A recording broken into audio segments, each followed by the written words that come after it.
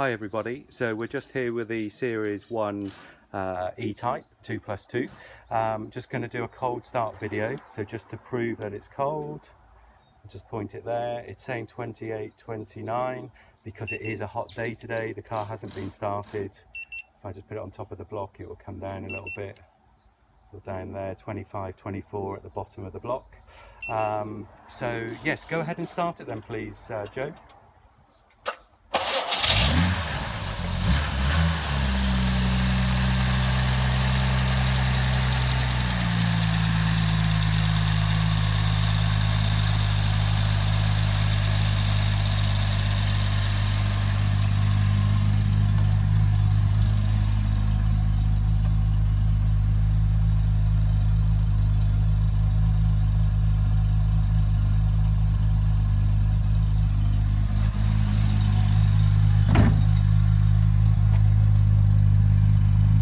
Give it a gentle rev, please, Joe.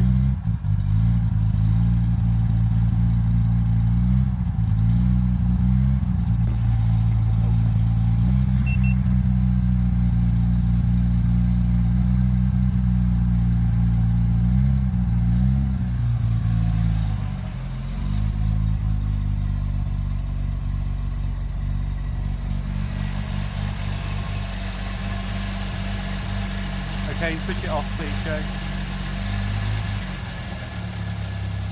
And great, thank you. Okay, so welcome back everybody. This is the on the road video with the 1966 E-Type Series 1 2+2. And we're here with Joe. Hello Joe. So if you haven't watched it already, have a little look at Meet the Owner video, get to know Joe and why she bought the car and why she's in love with it, and a little bit sad about selling it, like we all are when we part with something that's been part of the family for so long. So on the road video, so we are just on some back roads now around near where Joe lives, outside of Ely, and I've had a little run down here. First of all, we had a little run for a couple of miles to go and take some beauty shots, and you know, I've got a lot of experience with E-Types. I've been in a lot over the years, own my own, and it actually felt really lovely. Suspension felt good. There's no you know, there's no knocks or rattles to worry about that I've heard on the trip. We're going over some rough ground on like a backcountry lane, if I just show you here. So yeah, it's a little bit potholy and things, and the car's absorbing it and working really, really well.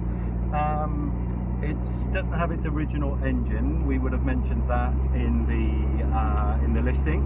It does have a period correct 4.2, excuse me, and it does benefit from having power steering. So it's the first E-Type that I've ever driven with power steering, and does it make a difference? It is really, really good. So yeah, it's got power steering. So Joe, how does the car feel in terms of its steering to you? Compared to a modern car, it still feels heavy to me, but yeah. I understand compared to an E-Type without power steering, yeah, it's rather nice. And I mean, I can steer it with one hand. Yeah. You don't have to have shoulders like E-Man to no, you don't. work it. And it all looks good. There's no rattling going from the steering wheel or anything. Of course, this is a desirable manual gearbox. Could you just do a change for us, please, Joe, into third, perhaps? And you just hear it nicely change.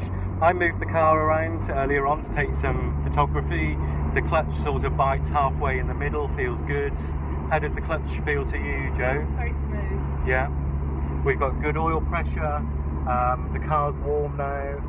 It's got a Kenlo fan fitted, and you had an override fitted, didn't you, Joe, to it? Yes, yeah. Absolutely. And look, just with ease, we're just overtaking a tractor. And the engine really does sound quite nice and smooth. There's no rattles coming from the engine or anything. So I'll just show you there, we're rock solid. Do we have the fan switched on at the moment, Joe? No. No, so it's a hot day today, probably mid-20s, and it's rock solid in the middle, and the oil pressure is really good. So gauges are reading well, and as an E-Type owner, you're always looking at the gauges a lot when you're driving. We know what that's like. But yeah, all seem pretty good. What about the brakes, Joe? In terms of, how do those feel when you do use them? They're very efficient. Obviously, there's a little bit of give when you first press. Yeah. You go all the way to the floor, but they work superbly. Yeah. Good. Okay. So in terms of, you know, mechanically, certainly on my run. Oh, you can hear that little squeaking? Just a little squeaking coming from the back. It's just the brakes. It actually went off when Joe pressed the brakes there. Can you just press the brakes again, please, Joe? Yeah, so it's probably just something like a disc at the back or so. I don't think it's anything too serious, just a little squeak, because it doesn't really get used much, does it, Joe? No, I guess, yeah. And this car needs to be used. So yeah, all in all, it feels really nice. It pulls really well in the gears, and it's idling very nicely. Oh, look, we've got a little bit of a manoeuvre going on here. One of the benefits is no wing mirrors, and you can squeeze through when nobody else can. Exactly, no wing mirrors is a benefit in this case. Yeah, and the steering's working really well. Yeah. Can you just keep it in that gear a second, Joe, for us, please, and so we can just hear the engine a little bit.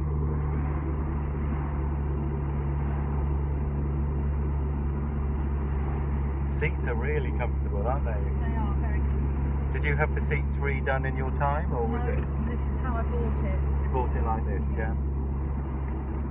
And colour is, I forget exactly what it is. It's opalescent silver sand. That's right, opalescent silver sand.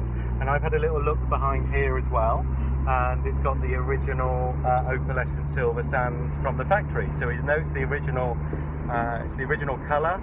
I checked the cross member, the front frames, and they match the VIN plate.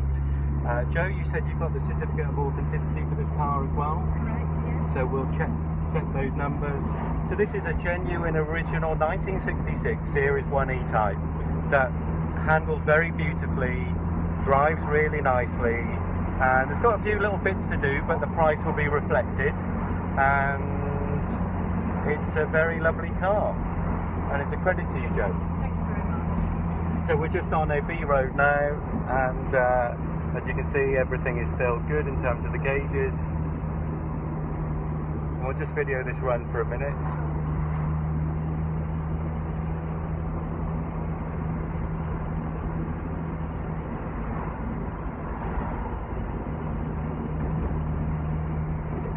Lovely. Okay then, Joe, well, thank you for taking us out on this little test drive.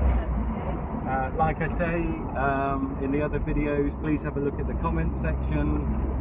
Don't be frightened, write a little comment, whatever you think about this car. If you love it, if you've had one before, let's get a little conversation going. If you've got any questions, then Joe or her husband Mark will be pleased to answer them.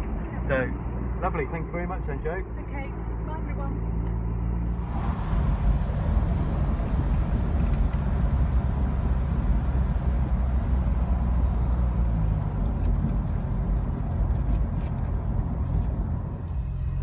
Okay everybody, so I just thought I'd do a little video. We've been out on the hot day run, as you know, done probably about 10 miles I guess. The car is super warm, temperature is just reading above the middle, which is really good, and the Kenlo fan is on automatic, so we haven't switched that fan on. Oil pressure is just under 20, which is also really good considering how hot the day is, and we are running at a very nice even 750, and the engine is very smooth, as you can hear.